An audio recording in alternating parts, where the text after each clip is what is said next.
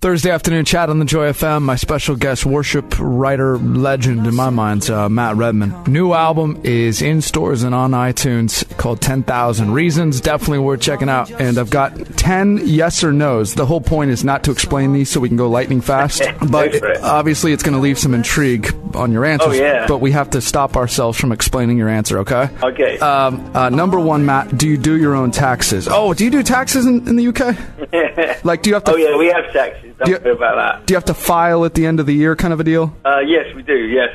Okay, so do you have somebody do it for you, or do you do your own? If you knew how bad I was at math, that would be a meaningless question. Of course, I need some help there, yeah. Okay, well, wait a second. You've got 5 kids, so in the UK, do you get 1,000 euros for each kid? Oh, that would be great. Yeah, no, I don't think we've got that one. Maybe we've done something wrong there. Yeah. Oh, whoops, we weren't supposed to explain these. Sorry about that. Yeah. Number 2, do you secretly think one of these two is more challenging? And you don't have to say it, but do you secretly think one of these two is more challenging? Marriage and parenting. Is one tougher for you than the other? No. Okay. We'll just leave it right there. Number 3, have you ever dozed off during a Louis Giglio talk? Yes.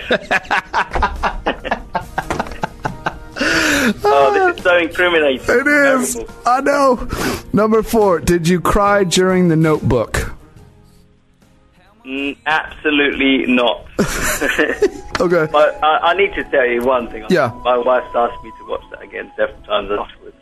I've managed to avoid it so far. Okay. I bawled with my wife, and okay. Now, did you not want to watch? More of a man than I am. Did you not want to watch it again because you were nervous you might break down? There wasn't enough car chases. Okay. Number 5, could you kind of already answered this?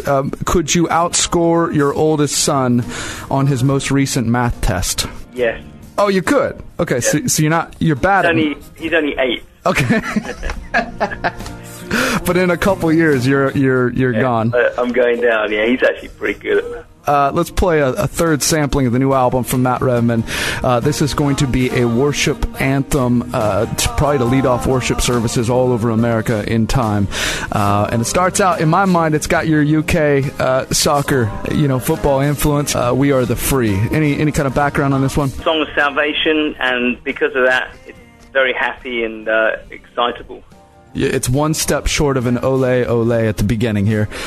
But crank this up. New from Matt Redman, We Are the Free. This is the Joy FM.